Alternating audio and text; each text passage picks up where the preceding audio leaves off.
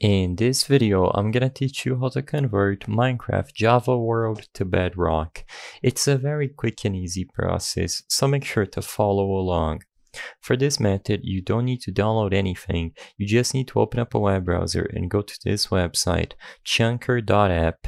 In here, you can select to either choose a world folder if you want to upload a Java world or upload an archive, which makes it easier for Bedrock worlds, but you can also just compress your Java world to a zip file if you wish.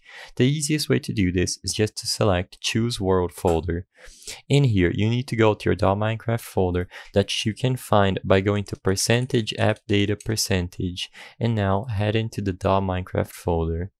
Now, open up your saves folder and find the exact save that you want to upload.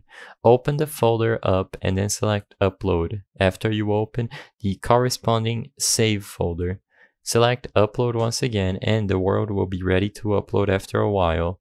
Select start upload and it's going to unzip and detect a version. While this is running, you just have to wait, and as you can see here, you will be able to select the specific version of Bedrock Edition or Java Edition that you want to export this world to.